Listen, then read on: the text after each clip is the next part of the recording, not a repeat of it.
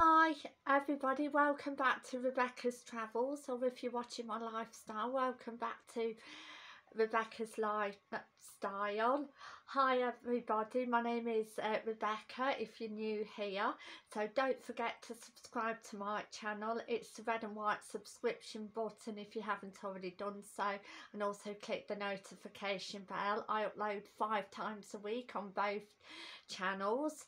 So today I'm going to do the latest travel news worldwide, part 3, September 2021, 10 fabulous facts. So let's jump right into it. Now, according to breakingtravelnews.com, I've got 10 fabulous facts, and we're going to kick off with number 1, which is Heathrow calls for overhaul of travel restrictions. The airport said ever-changing restrictions, expensive and unnecessary testing requirements, and lack of common approach at cross borders were behind a slump in passenger numbers. Number 2, Schmitz to replace Rosanov as Getaway Group Chief Executive. Getaway Group has announced that Rosin will step down as chief executive in November. He will be succeeded by Christoph Schmitz, chief financial officer of the company since 2015, so good luck to him.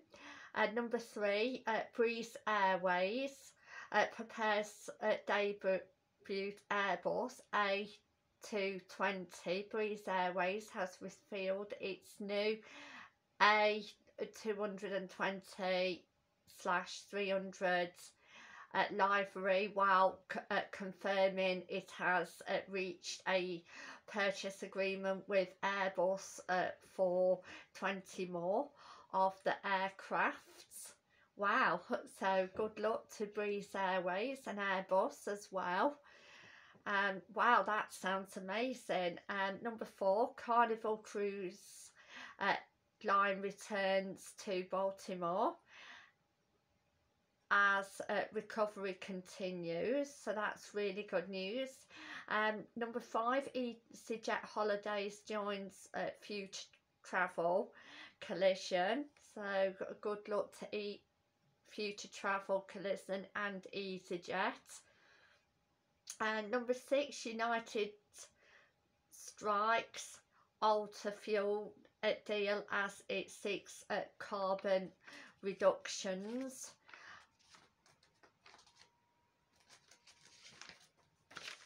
And number 7, Emirates continues to build their global network, so good luck to Emirates for that. And number 8, Competition and Markets Authority brands PCR test system a lottery. Number 9, Ponga appoints new leadership in the UK. Excuse my pronunciation. And last but not the very least, Travel Forward prepares for London return. So again, good luck to the city of London and Travel Forward. I hope everybody's had a brilliant day, and I hope everybody's had a great weekend. So I'm going to also look round a house tomorrow, so I hope it goes well, fingers crossed. And I'll see you all tomorrow as well for Travel News UK, 5 fantastic brand new facts. So please keep watching, and thank you for watching, and bye for now. Thank you. Bye.